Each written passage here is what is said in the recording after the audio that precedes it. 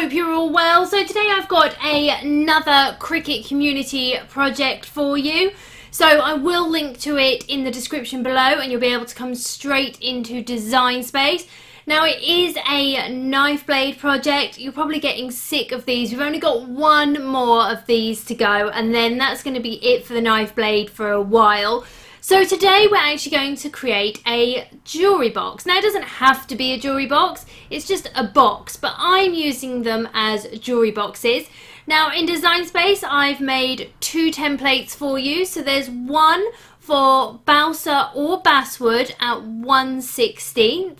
And then there's also one for Cricut Chipboard at 2mm as well. And these are exact measurements, so you don't want to be messing with these because they do fit absolutely perfectly. So you can see that we've got a lid here. Now there's two parts to the lid. There's the top bit and then there's a second smaller piece. And this will help to create a lip on the lid so it sits perfectly on our jewellery box. We've then got our base and then we've got two long sides the same and two short sides the same. And then we've also got some dividers as well. So you can add these in and kind of make it how you want it to look on the inside. Now here in the UK, in terms of Balsa and Bass, I have been getting strips, and I will link to them below, of balsa wood that are 4 inches in width. So this has been made to work with those. I haven't been able to find anything of a larger width, which is a little bit tricky at times, but it is what it is, so we'll just have to live with it. But as I say, these are the sizes and I've worked them all out and I will link to the materials below. So in terms of the cut times, with the Balsa, it is a complete cut time of 25 minutes. So that's for our actual box. And then two of the dividers is an extra 5 minutes on top of that. Now I haven't cut using the bass because I currently don't have any bass at 1/16. But you want to allow an extra kind of 10 to 15 minutes on top of that. And then for the Cricut Chipboard, to cut the box, it's approximately 1 hour and 45 minutes to completely cut it. And then for the inserts, two of those is an extra 7 minutes. In terms of the chipboard, I do advise keeping a close eye on it. My chipboard, I'm using the Cricut Chipboard, and I don't know why.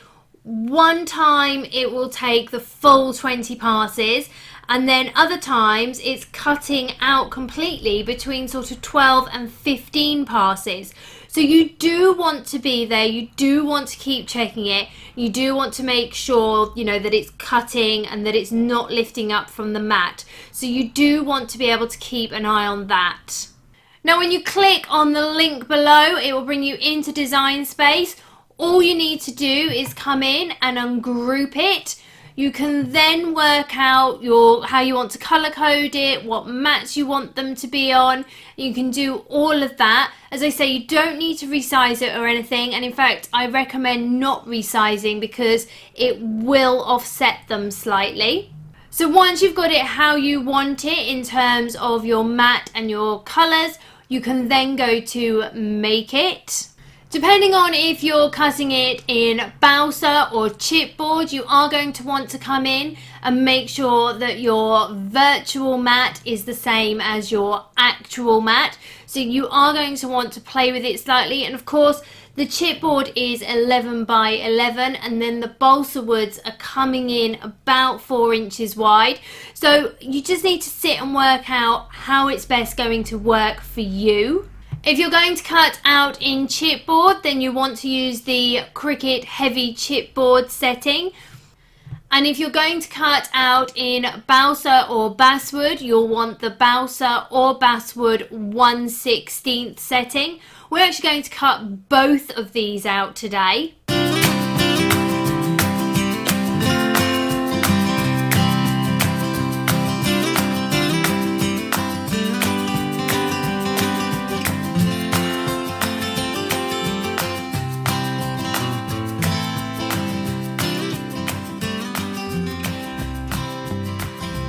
I've got my 2 long sides and then my 2 shorter sides. I've got my bottom piece. I've then got my larger top piece and my smaller top piece, which will sit on top of it to create a lip, so it will sit nicely on my jewellery box. And I've actually cut another smaller piece, exactly the same, and I'm going to add that to the top of my lid, just to add a little bit of an accent. Now I suggest with these that you do add some glue in. Because the sides are quite short, they are going to need to be reinforced with glue. You obviously don't want to glue the top to it, but you are going to want to glue the bottom and the sides. I would recommend just using a small bit of Gorilla Glue just along each of the joins.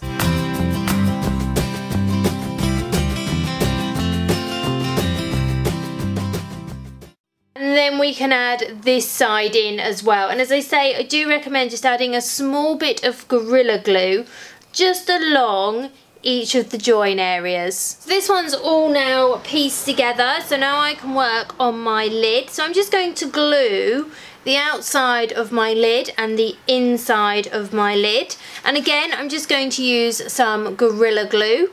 So that's now glued and dried, and as I say, I cut out an exact another piece.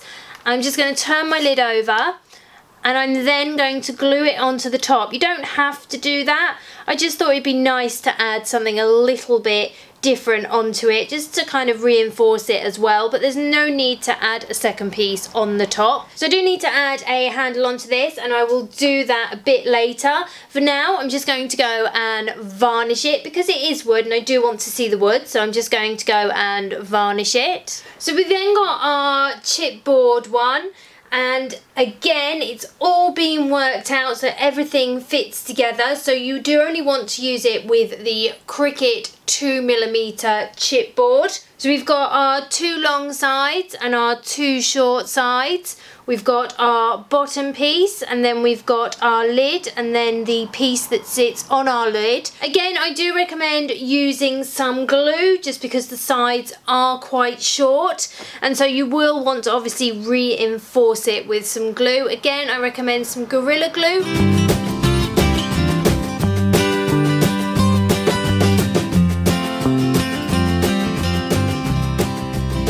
Again, with my lid, I'm going to add some Gorilla Glue onto this so that I can then stick the smaller piece on top of it. So my glue's all dried and you can see that my box is all ready to be decorated. So again, I'm going to add the handles. I'm going to put some feet on this one as well. I'm going to add them at the end. Now I want this to have a kind of antique-y feel to it. So I've got some of these Painter's Touch metallic finish paint. So I've got a silver, a gold and a bronze. I'm going to go in with just some makeup sponges and some brushes and just kind of mottle it on and give it a kind of oldie worldy look. So I've got this one looking the way I want, and I've just got a door handle here, and I'm just going to hot glue it onto the top, and I may add some feet onto this one or the other one, I'm not quite sure yet. So I've just got my inserts, I've decorated those as well, so I'm just going to come in and I'm just going to slide them in, and then you can get them exactly how you want them, and you can play with it. You can have more inserts if you want. You can kind of work out if you want some fabric in here, if you want some felt. There's so much that you can do with these. So this one is now varnished, and I've added some felt in one of my insert areas, and I've varnished on the inside as well and the inside of my lid. Now this part of the top of my lid I've actually left clear because I'm going to decoupage it.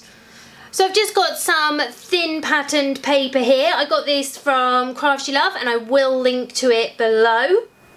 I've got some glossy deco patch and I've got a sponge brush as well. So I'm just going to coat the top of my lid with my deco patch glossy varnish. I can then add my thin paper on top And if I've got any pieces that aren't quite stuck down, I can just go in with a little brush and just add some more of my decoupage. I'm then going to let that dry. So I've got a third box here. This is another chipboard one. So you can see that I've spray painted the inside silver, and I've done the same with the inserts. I've spray painted those silver as well.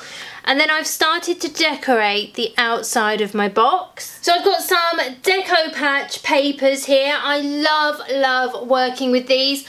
We will do a proper tutorial on how you can work with them, how you can cut them on the machine. But with my maker, I cut them on the tissue paper setting using my rotary blade, and they cut beautifully. So again, I've got my deco patch glossy. And I'm going to come in and I'm just going to coat the whole area. And I'm then just going to very gently just start laying it out. I then like to go in with my roller and just secure it. Make sure there's no creases, there's no air bubbles in there. And we're then going to let that dry, just like we did with the top of our other box, before we go on to the next step. So now both of these are dry, I'm going to go back in with my decoupage and just do a nice thin layer as evenly as possible, and it will seal it all and it will just give it a nice glossy varnished finish.